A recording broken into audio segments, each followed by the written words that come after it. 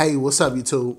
My name is Dewan Lightfoot, and I have partnered with CompTIA to talk to you about the new CompTIA 2019 A Plus Core Series. And let me tell you, for those of you that are looking to get into IT but lack the entry-level knowledge, this certification has been totally revamped to align with today's market needs. When CompTIA develops their exams, they bring in subject matter experts from the field to ensure that what's on the exam actually align with people doing the field today.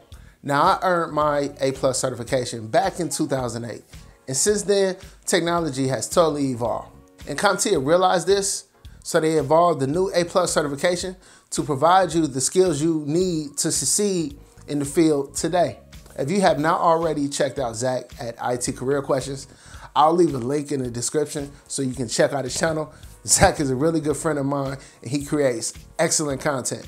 In one of Zach's latest videos, he talks about his top 5 reasons why you should care about the new A Plus certification.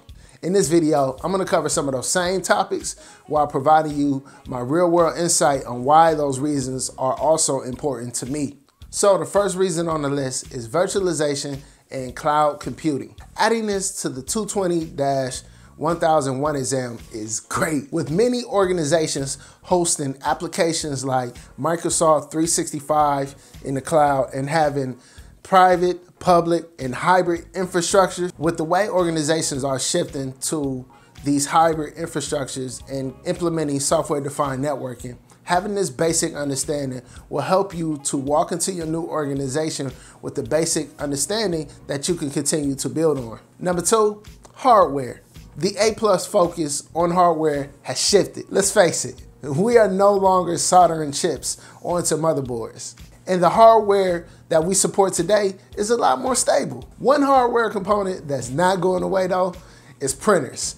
So for those of you that love troubleshooting, that PC load error, it's still there. In all seriousness, hardware is one of those areas that we have to have a basic understanding when we're troubleshooting devices. For instance, me as a senior network engineer, I often have to troubleshoot routers.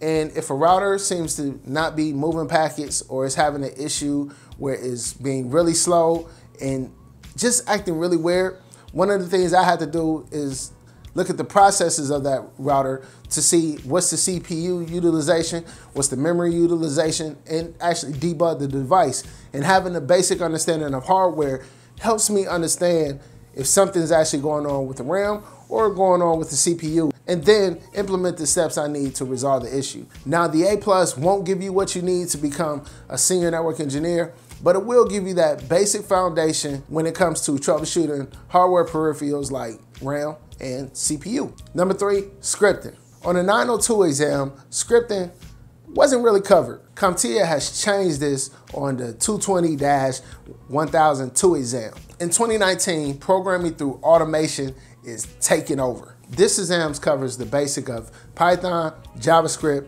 PowerShell, and VBS, and many other scripting languages. The fact that CompTIA is actually adding this to the A Plus, I think is awesome, and I think it's a skill that once you get through the A Plus, you should continue to build on. Number 4, security. This exam improves on its focus of security in many areas. As a new technician, you have to be able to safeguard against vulnerabilities like malware and social engineering. I think it's cool that this exam even goes more in depth on enterprise wireless security. With the way infrastructures are designed and the way business is evolving in the industry, we are no longer just connecting through a wire connection. We're connecting wirelessly, we're connecting over VPN, we're connecting through satellite, we're connecting all types of ways, we're connecting through the cloud.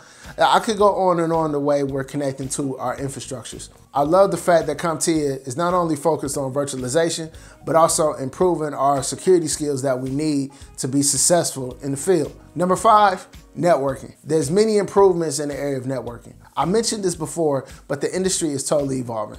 We have not only desktops and laptops connecting to our infrastructures, but now we have mobile devices, which can be assigned through your organization, or you can bring your own device. And then we also have the Internet of Things. There's so many different applications that are designed to communicate with different devices that you need to have an understanding of how the network actually functions.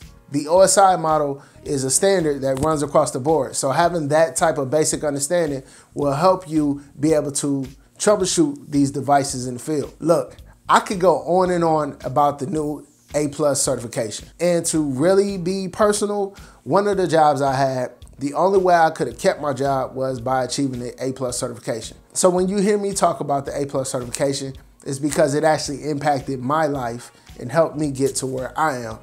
And I've seen it do the same for many others. So if you're looking to get that entry-level knowledge that you need to actually land a job in the field, the A+ is a certification that I always recommend. I hope you enjoyed this video. And if you are looking to learn more about the new CompTIA A+ certification, check the links in the description. And if you have or are interested in getting the A+, leave a comment below. I would love to form a dialogue around this certification, so please feel free to share your thoughts and opinions on this certification below.